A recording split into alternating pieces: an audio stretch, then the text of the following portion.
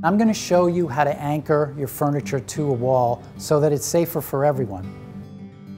So here are some examples of anchor kits that come with new furniture, and then we have some aftermarket kits that you might want to purchase in case you're installing older furniture or your furniture is not currently anchored. And here's two that we like. This one has a braided steel cable and pretty thick metal brackets, so that would be a very strong anchor. And this one also has metal brackets and a strong nylon strap. The next thing to consider is what type of wall construction you have. This wall is in various stages of construction. You can see that it's fastened to the stud with screws every 6 to 8 inches and then covered with a layer of compound. So the screws are going to help you locate the studs when it comes time to do that.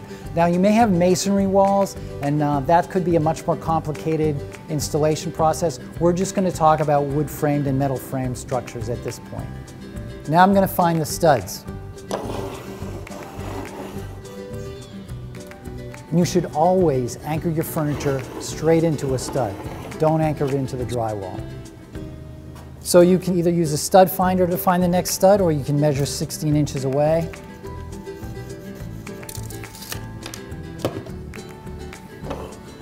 And there it is. We're going to measure the height of the furniture, and we have 31 inches. We'll transfer that height to the wall, and then we'll measure 8 inches below that.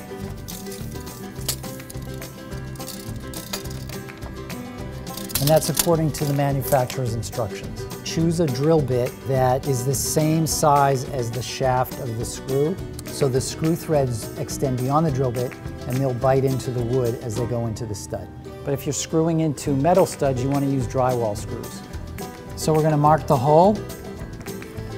We'll drill the hole into the stud, through the drywall, and then into the stud.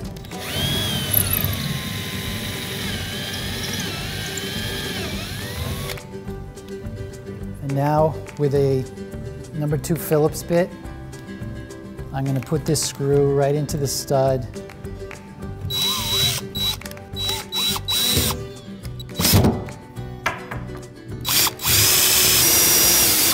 Now that we have the brackets attached to the wall, it's time to locate the furniture. You don't have to center the dresser on the wall anchors. There is some flexibility here. It's okay if you place it a little off center. The manufacturer recommends always anchoring the bracket in the furniture to solid wood pieces. This is often very thin, so you want to go into a top solid piece.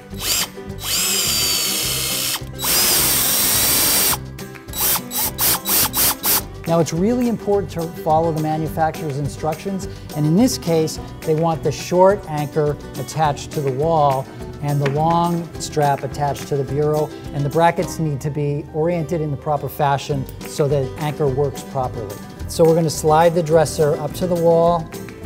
As we do that, we'll just snug it up and tighten it right in place. And that dresser's not going anywhere.